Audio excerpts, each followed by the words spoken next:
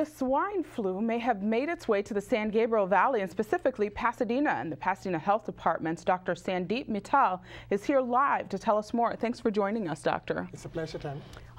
Now, who had the symptoms? Who had the swine flu, and how bad was it? We do not have a confirmed case here in Pasadena yet, but we are waiting on confirmation for one individual whose results we have sent to the state lab at Richmond, California. And this person is in his 40s who had onset of symptoms during the first week of May, and he's recovered completely. Okay, now what I think we received as media was first probable case. Yes. Now, how probable is probable? He is currently listed as probable, and just based on all of the cases that we've seen so far nationwide as well as across the globe, about 95% of the probables come back as positives. Okay. So we did treat him as confirmed. So you send the information in to the state, right? And then it's the state that ends up confirming. Correct. So do we know how they got it? In this instance, we are not sure because the person denies any history of travel to Mexico. Okay.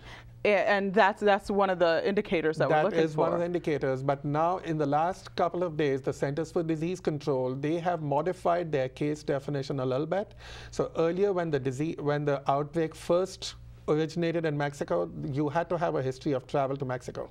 But more and more cases in the U.S. do not have a history of travel to Mexico now. Now, we keep hearing it's getting less, and then, you know, other cases are popping up. So which is it? Is it getting less? Is it getting more? I know it can be a little confusing at times, but what we have noticed is the cases are growing. As more and more people go in to be tested, and as public awareness about the swine flu increases, they want to be tested. So in the next few weeks, we are probably going to see the number of cases go up. Actually go up. Okay. Yeah. Now, is this the first one in LA County? Or no, LA County has had about 27 confirmed cases so far. Okay. All right. So what can people look for? How do they know if they might have it, and how can they fight against it, very briefly? Okay. The H1N1 flu. Because the swine flu is no longer the right. term. We're not supposed to call it the swine flu. Exactly. So the H1N1 infection presents typically as you would have a seasonal flu.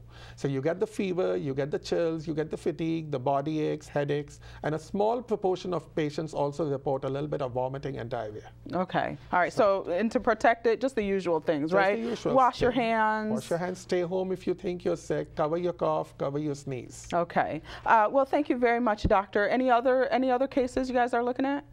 We are continuing with our enhanced surveillance. We are looking very closely at anybody who has these symptoms, and if positive, then we, of course, will treat them as well as their close contacts. Very good. And people can reach you at the health department with more questions. We've got a website, City of Pasadena /public health. Okay, cityofpasadena.net/public health. Very good. Thank you so much, Doctor. I appreciate you taking time to come in and talk with us.